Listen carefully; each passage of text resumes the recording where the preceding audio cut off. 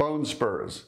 What are they and how do they grow? And do they really cause horns or spikes on the back of your head, as we heard about in the articles regarding text neck? Kind of not really, but yes. So what are they and how do they grow?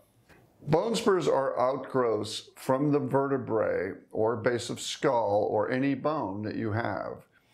Calcium lays down or deposits along where ligaments or tendons insert on the bone.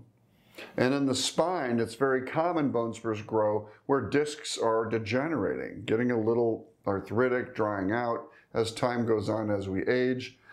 These discs degenerate, there's inflammation around the disc, and calcium starts lying down and it starts building up a spike, kind of like plaque on a tooth. But it can build up a big enough spur or spike that it impinges on a nerve or pushes on your spinal cord, things that can cause neurologic pain and cause some injury, weakness, numbness, tingling, those kinds of symptoms. They usually come on very gradually and very slowly. They take years to develop most commonly. They can be removed surgically if they are causing symptoms that fail conservative treatment. Again, if you have a pinched nerve in the neck, it would be pain in the shoulder, arm, down, with numbness or tingling in the low back.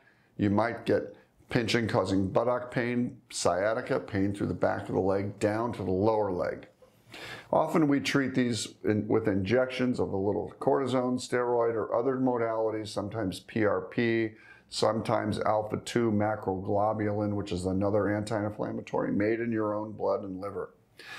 Sometimes we'll use these different treatment modalities. If they fail, then we often do a microsurgery, use the microscope, outpatient surgery, and shave the spur off the nerve it's pinching. This is a very easy and quick recovery type of operation if you need it. Odds are you will not need that. We see bone spurs all the time in our spine clinics. They're very common.